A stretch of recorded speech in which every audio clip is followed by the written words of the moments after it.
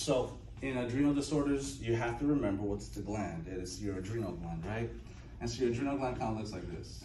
It's on top of the kidneys. It's got two components to it. It's got the cortex, and it's got the medulla. Right now I'm gonna focus on the cortex. You guys gotta know what these glands do. When you know what they do, the hormones that they secrete and what those hormones do, the disorder becomes a lot easier. So we have three major hormones. You have your mineralocorticoids, and the main one is aldosterone. And you should know that aldosterone reabsorbs salt, sodium at the tubules, so water will also be reabsorbed. Wherever salt goes, water follows, right? The second hormone is your glucocorticoid, primarily cortisol, which is a stress hormone. And cortisol, what it does is it increases blood sugar levels, okay? Especially during stressful situations. This goes back to our hunter and gather days, where if we had to get food, we didn't go to the refrigerator, right? Because there weren't any. We had to go outside in the heat, so your body gets stressed out. Cortisol increases blood sugar. Aldosterone maintains fluid hydration. That's what it's for. And then we also have androgen, sex hormone, but I'm not going to discuss those so much right now. So there's two different disorders that you have for these adrenal issues, okay? The first one is known as Cushing's disease, okay? And one of the things that, in my experience, students always have a hard time with is they forget if Cushing's is high or low or hypofunction, hyper or hypofunction. It's high, right? So one of the things that I remember is, well, what happens when you smoke some Kush? You get high. So Cushing syndrome is hyperfunction of both of these hormones. So you're gonna have hyperglycemia, and you're gonna have fluid retention, including a high sodium level. Now, you're gonna get questions about dietary modifications. If your patient has Cushing syndrome, what do you do with the potassium in the diet? Well, you have to know that whatever the salt is in this disorder, your potassium will be the opposite. So if sodium is high, potassium will be low.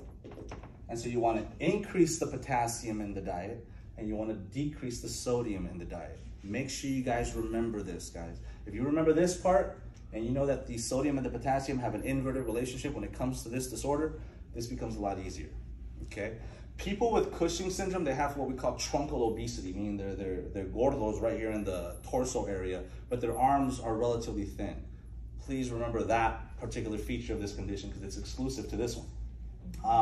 When you're very stressed out, your immune system gets compromised, so these patients will also have depressed immunity.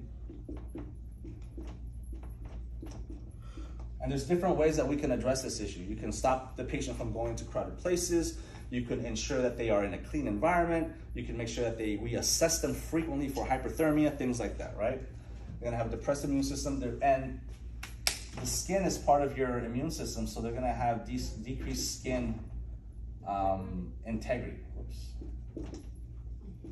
They're gonna have a decreased skin integrity. They're gonna be at risk for infections. They're also gonna have, with the elimination of potassium, comes the elimination of calcium. You guys gotta know this. Okay, with the elimination of potassium in this one, you're gonna have the elimination of calcium. So these patients may also develop osteoporosis. You're gonna be at risk for pathological fractures, meaning fractures of the bones without any trauma. This is what's happening with your patient with Cushing syndrome, okay guys? People with Cushing syndrome, you wanna avoid giving them anything that contains sugar, that contains salt, because they're gonna be exacerbating the issue. What we normally do in this condition is we do surgery to remove the actual tumor that's causing the issue.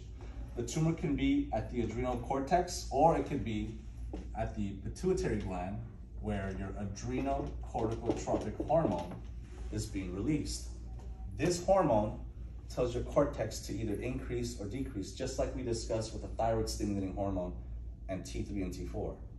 So what you guys have to know is, when this patient has a tumor in the adrenal gland, what tissue is going to be removed? When their tumor, guys, is here, what Yeah, we remove the adrenal gland. Yeah, we remove the adrenal cortex or the adrenal gland, adrenalectomy.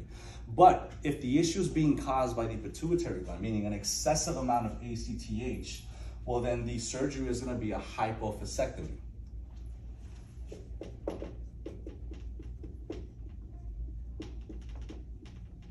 And a hypophysectomy is a removal of the pituitary gland. We do it through the nose or through the gum line, and we put the scope in there, and then we obliterate it, and then we remove it.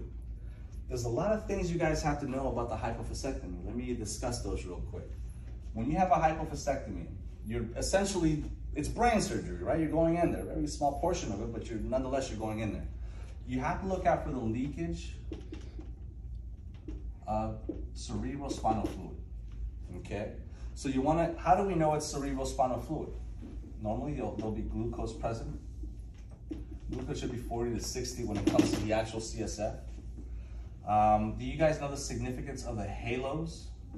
Whenever your body is leaking cerebrospinal fluid, it usually mixes with blood because there's some type of traumatic event that caused the leakage, right? You're gonna have the plasma, the blood and the cerebrospinal fluid. It doesn't mix well.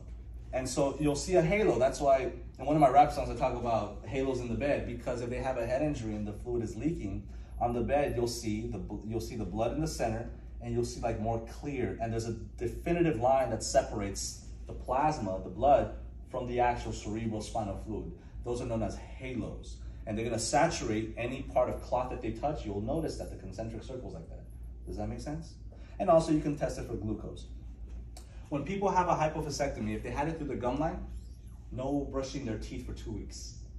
There's other means of maintaining integrity of the oral hygiene, but no brushing of your teeth because you're gonna dehiss the stitches. You wanna reduce ICP because if you're going in there, you're gonna potentially have ICP.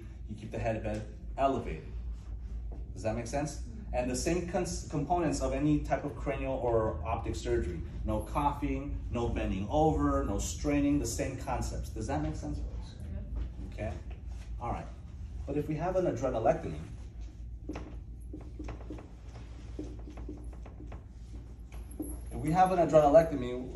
does your body have any of those hormones left when we remove the adrenal glands? So we have to consider that we're gonna give them medications, which are usually your steroids, your prednisone, your betamethasone, your solumental, your hydrocortisone. All of those steroid drugs are gonna be given to replace the fact that, yes, the patient had Cushing syndrome, but we removed the adrenal glands, but now we don't have any hormones, so we must replace them with the medication. Does that make sense, ladies? Yes. One more